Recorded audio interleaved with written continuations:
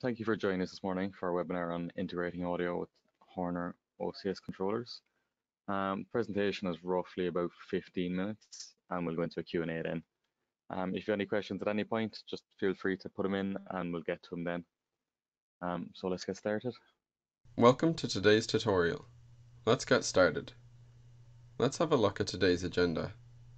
We're going to talk about the OCS audio capabilities.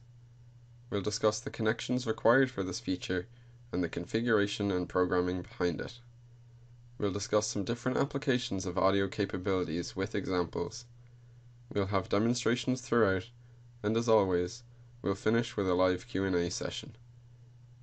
Let's start with the Horner OCS audio capabilities.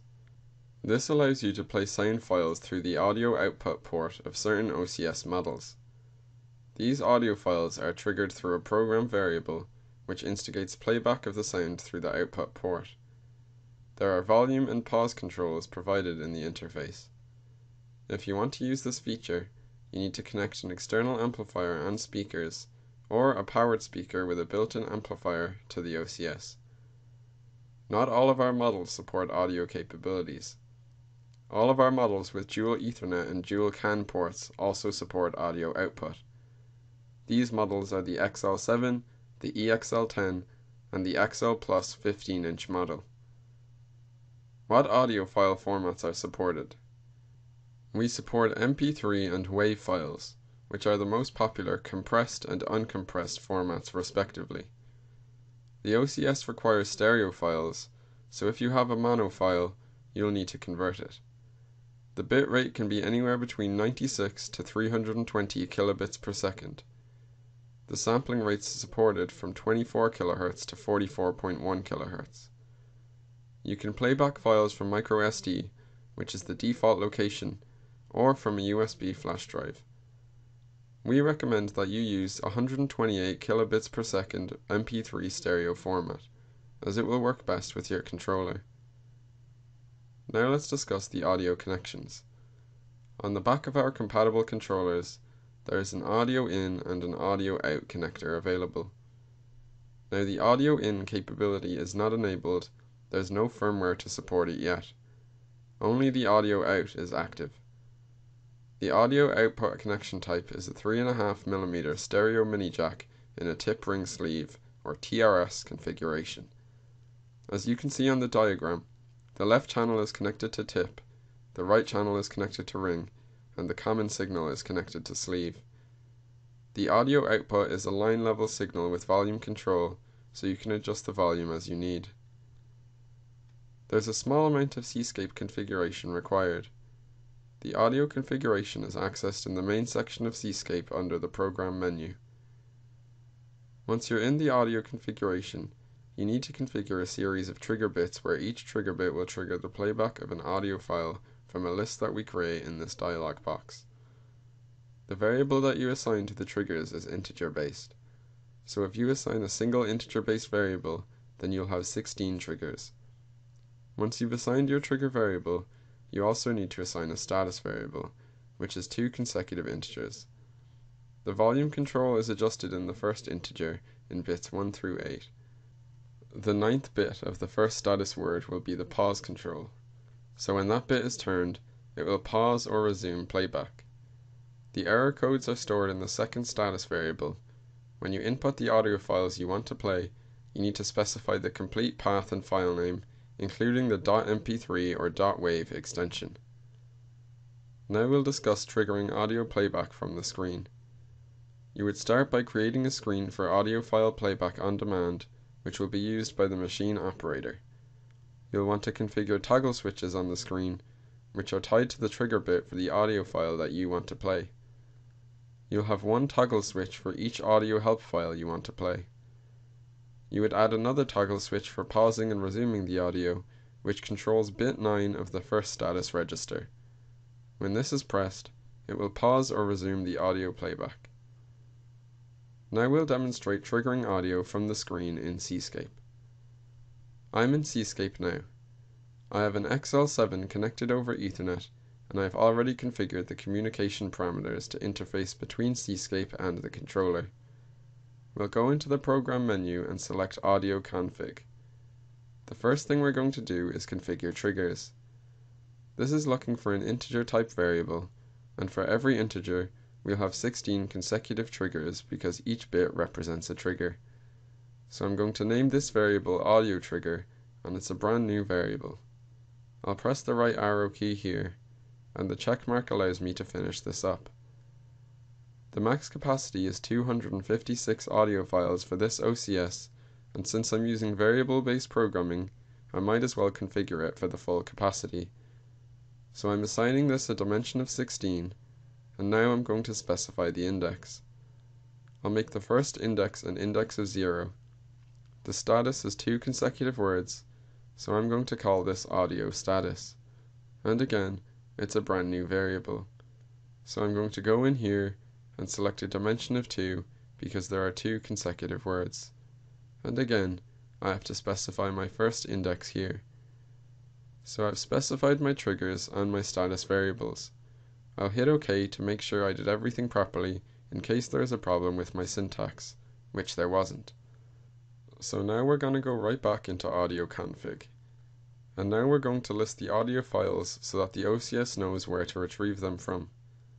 I start by pressing the Add button. I just have some sound effect files that I'm going to play for demonstration purposes here. One of them is a doorbell. If I just start typing in a path, the OCS will try to interpret that as a variable. So I need to start with a single quote in order to specify my path here. My path is on the micro SD card, so I don't need to specify a drive letter. I've got a directory called audio, and the file I want to reference is doorbell.mp3, and I'm going to finish up with another single quote. I'll hit OK, and that's been added. I'll add another file here, and again I want to start with a single quote. This audio file is in the same directory, and I'll reference its name, buzzer.mp3, with another single quote at the end. So this should be it for my configuration. Now in this demo, we're going to demonstrate how to play audio on demand from the touchscreen. So let me go ahead and open up the graphics editor here. I want to tie a toggle switch to the trigger bit for each of the sound files. So I'll start with my switch object. We'll make it large here, and we'll double click it to configure it. This needs to be a toggle switch because we want that trigger bit to stay on while we're playing back the file. We'll tie the first trigger bit to the first sound file, so I'll hit the Browse Variables button. I'll go to Audio Trigger, and then the first word of the audio trigger, and then the first bit. The indexes for arrays are 0 based, but the bits are referenced starting at 1. We'll label this as our doorbell, and we'll make the font size a little bit bigger. Let's copy and paste this object to create a new object for our buzzer. We want to do everything the same, except we'll change this to the second trigger bit. Our legend is now buzzer, and we're just going to demonstrate using some sound effect files here. Now we'll add a pause button, which is going to be another toggle switch. I'll go to configure this from scratch.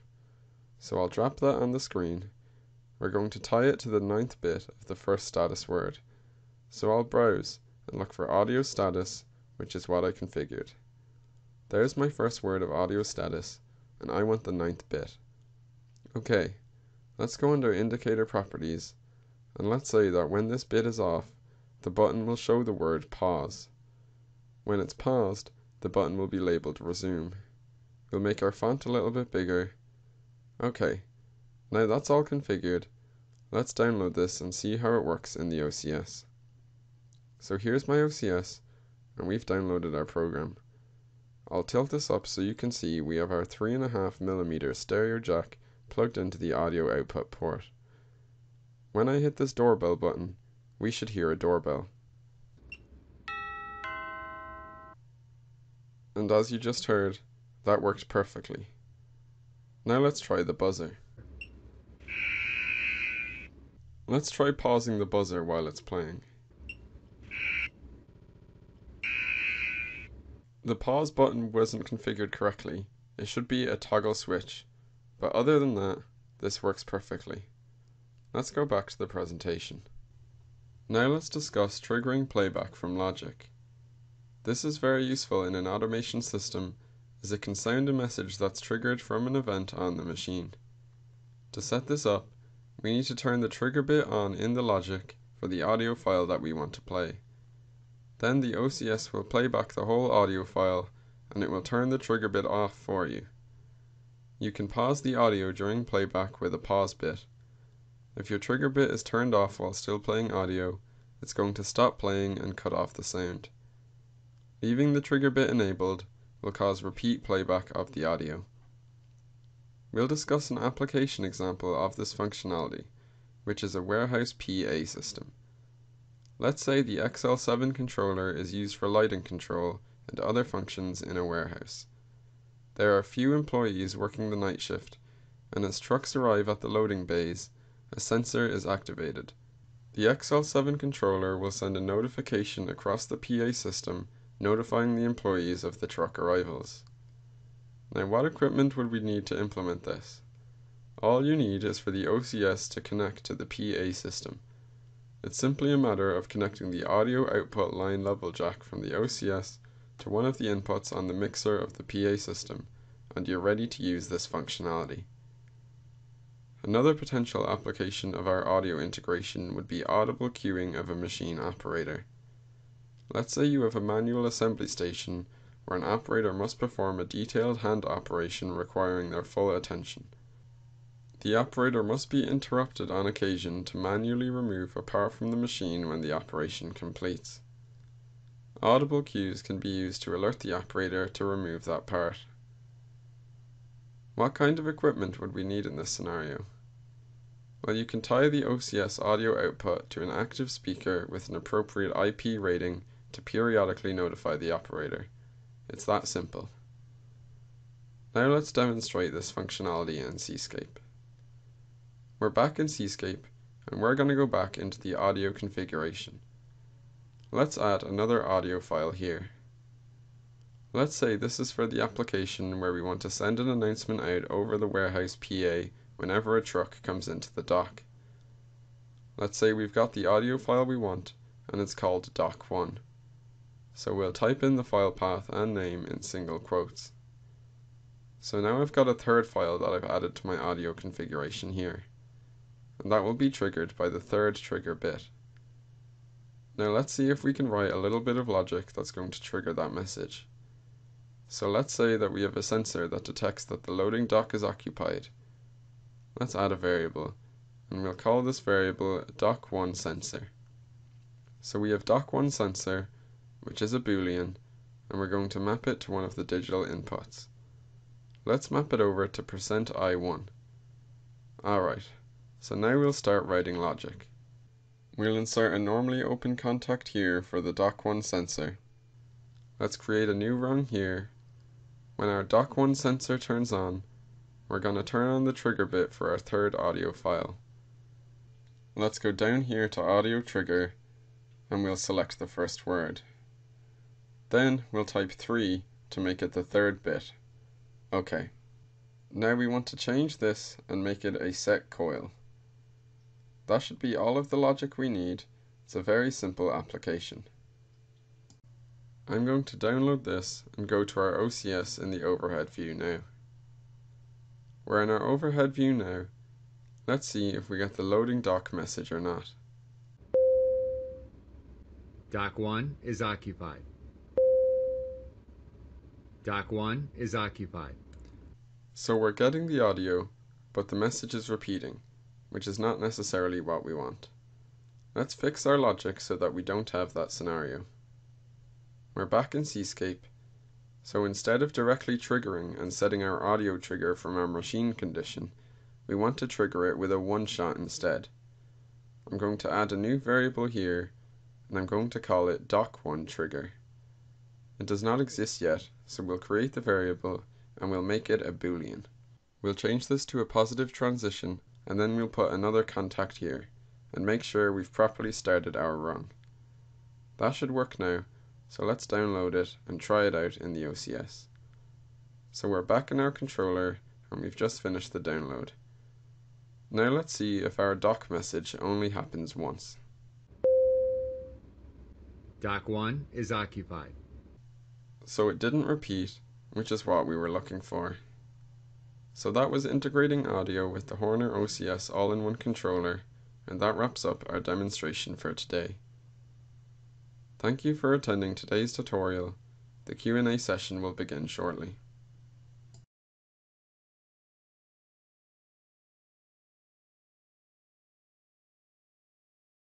Okay, so that was that. I don't see any questions currently in on that. So we shall take you back to my screen as always.